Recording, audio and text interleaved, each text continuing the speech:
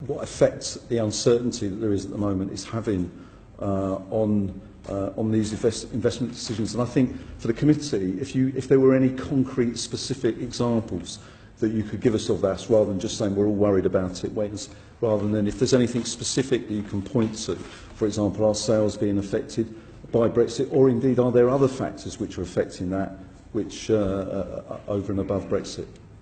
If I kick off, I mean, I think the first thing to say is that we're fortunate in the aerospace sector, which our global market is growing, and therefore our focus outside of Brexit is actually on ramping up production, increasing production to meet quite challenging demand out in the wider marketplace.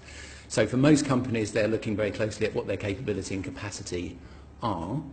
I think that certainly anecdotally, all of the conversations that we've had from people is, you know, they're already making decisions that have a life beyond March 2019. So they're already having to make some, or take into account some factors, and that will unquestionably, or is making them look at where that additional capacity and capability should go.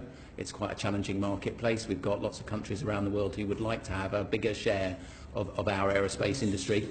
So, I mean, again, you'll appreciate that people don't tend to give you all of the evidence. One specific that we can, or I can give, is that a number of businesses who are doing, working on space projects, like the Galileo project, have, in order to bid for work, have to specifically indicate where they would locate their supply chains post March 19. So it's a very hard example of where UK businesses who have done extremely well from those space programs, and we have the largest space industry in Europe, are having to make decisions or give indications of where they're going to reallocate that work in the event that we leave the European Union in March 2019.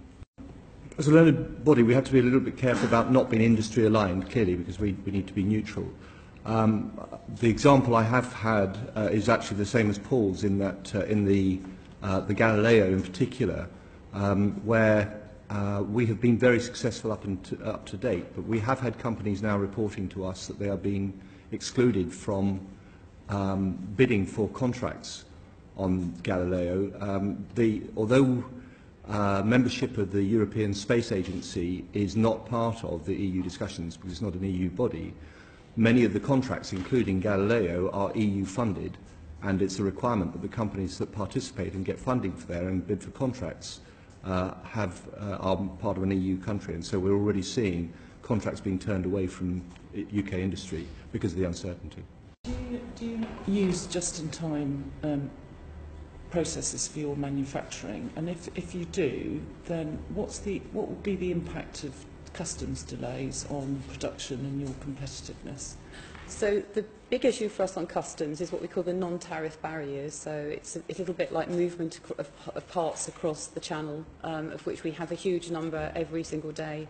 We have this amazing aircraft in Broughton which flies our wings, called the Beluga aircraft. It's called that because the front of the aircraft opens up and the wings go in. It's really important. That has a 2-hour turnaround. We have several of those movements a day, so we really don't need any customs paperwork or bureaucracy getting in the way. As we said in our evidence, civil aircraft is not going to be impacted by tariff barriers because of a WTO agreement, but it's the non-tariff barriers, the potential bureaucracy, the customs burdens, and ensuring we get the paperwork right. Now, we're a company that's quite large. We have people who can manage these things. What we're more worried about is the impact on the supply chain. Both Gamma and Boeing, when they, in their evidence to us, said that certainty was needed by, at the very latest, at the end of March next year, 2018. Is that your view? Otherwise, if that doesn't happen, then contingency plans, decisions will be made, and changes and all of those sorts of things. What's each of you, what's your views on what is the timeline? What are we operating to here? When do we need to make a decision? So, when does things need to be decided by? From an ADS point of view, we have made very clear to government that we would like to have, and our members would like to have, as much certainty as early as possible. Ideally, this is around an implementation or transition. Could you say a little bit more about that, Paul? What it actually is? So by early 2018, what does ADS say? No, what we've said is that we would like, there's a number of stages in this process, Yes. unfortunately, but certainly we are looking for some kind of formal recognition from the UK and the EU that we are going to have an implementation phase, however it's determined. Ideally, we'd like that before the end of this year, but the end of 2017. before the end of 2017, and certainly, you know, as early in 2018 as is possible, because, you know, people do have to make decisions around their businesses and ensure that they have continuity. Again, some of the penalties that, you know, Rolls-Royce and/or Airbus might impose on late suppliers means that they can't afford to wait until they might know what the outcome is. So, in the absence of an implementation phase, the only thing that's certain at the moment is the most extreme, which is, you know, we leave without any kind of deal, which is clearly not... That's a nonsense, is it? Is that's really desperately bad news if there was a no deal? No deal would be the worst possible outcome from an industry point of view. You know, we believe that would be chaotic and unhelpful for this particular sector and a range of others. If you can imagine, so as I mentioned, we're, you know, aircraft manufacturer, engine manufacturer is a long cycle business. So, you know, to a certain extent, you can't chop and change your supply chain in a relatively short period of time, because there are a whole raft of regulatory activities that constrain that. There are other activities, so most notably things that we do in terms of the repair and overhaul of aircraft, where we might be supplying replacement parts, which are much more shorter term. So those companies, or companies involved in those aspects, will be looking very carefully at where they're, let's say, warehousing their spare parts, to say, well, if it looks like we're going to face additional costs to shift things out of the UK, then we may be better to establish a mainland European base. If there's concerns about the regulatory regime in the UK, they may decide to relocate some specific activities to an alternative European base. So there are things that people will move and can move on a shorter time period, and there are things that, you know, that are more difficult and on a longer time period. I suspect we're going to deal with regulatory in a different question later on, but there is actually a timeline there where there is a date. So the regulatory regime is not just it does not just affect our relationship with our European partners, because all of our relationship with the American regulatory regime is through EASA. Then there is also a significant impact. There are 170 repair stations in the UK which are licensed by the FAA to supply American Aerospace. All that licensing is done through EASA, through the equivalents of EASA. I've spoken with the FAA, and their view is, unless they know by January next year which way we are going to go in terms of January 2018, which way we're going to go in the regulatory regime, they will start the work to assume that we are not going to be a member of EASA, and therefore they will start the work to recertify there, because they can't afford the interruption to their own aerospace. That will put cost on them, so it will significantly sour our relationship with the US, but it will also put cost on our own suppliers, who will have to go through recertification, which is currently done through EASA on behalf of the FAA. In the Florence speech, the Prime Minister said a possible 2-year implementation period. Do you see that proposal as satisfactory for the aerospace industry? So we were very pleased to see a commitment to an implementation or a transition phase. Similarly, the idea that it was going to be on sort of status quo terms, for us also reassuring. Obviously the challenge is reaching agreement with our European partners.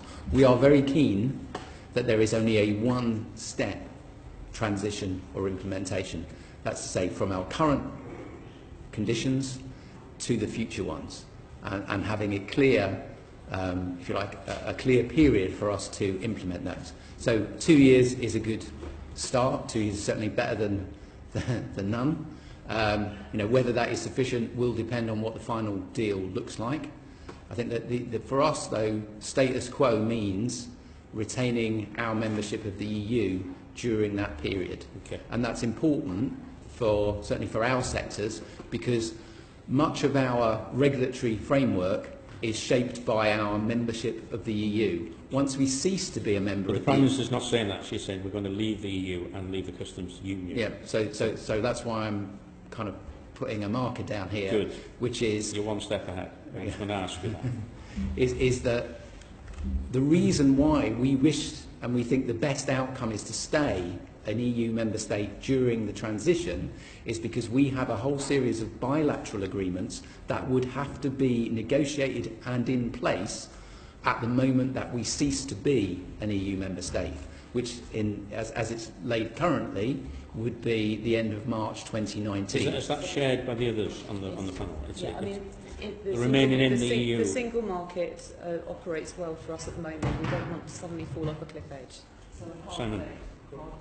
EU withdrawal bill would not be a good thing from your point of view. It means that, what it means is there's a whole series of activities that need to be done by the time that happens, which means that we won't have a one-step implementation, we will have a two-step, which is that whatever arrangements we can make by the end of March 2019, and then whatever comes next.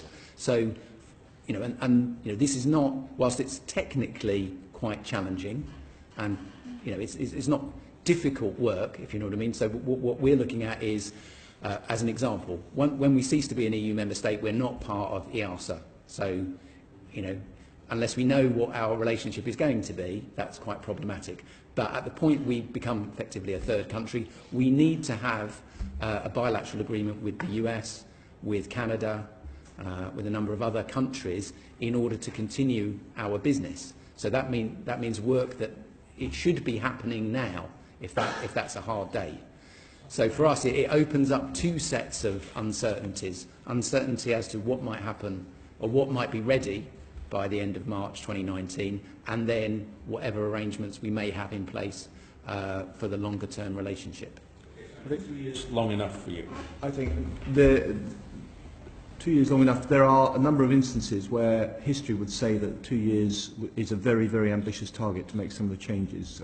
Come back to the regulatory environment. How we got to the European agency we have today, we went from what was the Civil Aviation Authority through an interim phase called Joint Airworthiness Regulations. That took 5 years.